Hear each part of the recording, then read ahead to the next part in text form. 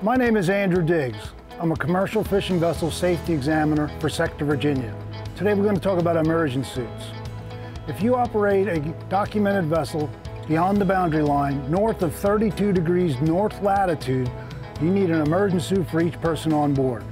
There's different styles of immersion suits and different sizes. Different sizes identified by the color of the bag.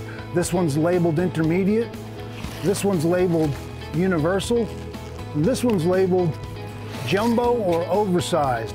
Ensure that the person in which it's assigned to is suitable for the size of the immersion suit. When we inspect the immersion suit, we take them out of the bags. First thing I like to do is see when it was manufactured. In this case, this one was manufactured in 2011.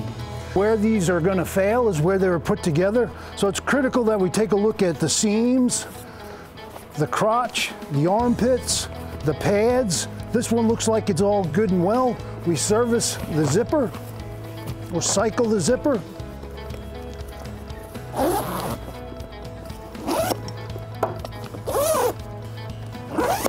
This one appears to be working fine. In the event that it was a little sticky, we provide zipper wax for the operator. We would wax the zipper, cycle it again.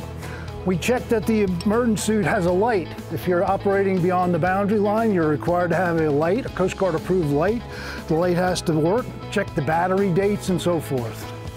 The retroreflective tape on this one appears to be fair, good and serviceable.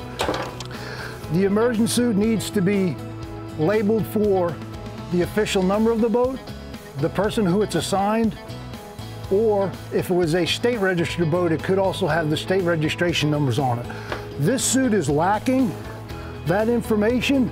We may choose to provide the operator with a Sharpie so he can identify the suit and bring it into compliance.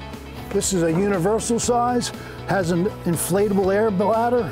We want to take a critical look at the oral inflation tube. Again, operating beyond the boundary line, required to have a Coast Guard approved light. This suit was born in, again, 2011.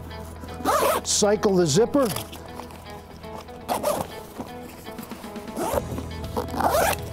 Apply a simple bit of zipper wax. Seemed a little sticky.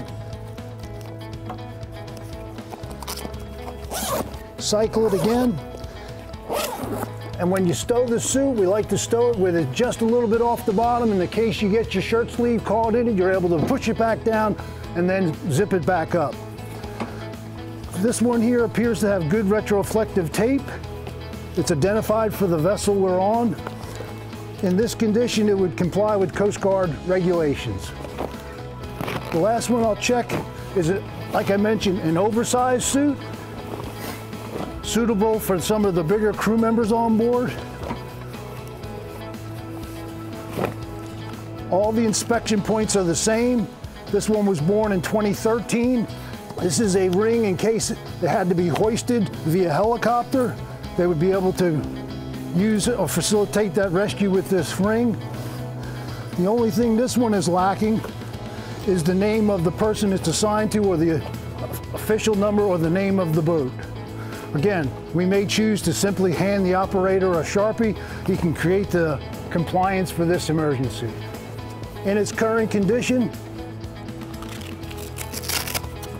minus the missing name, the immersion suit appears to be suitable for its intended service within Coast Guard regulations.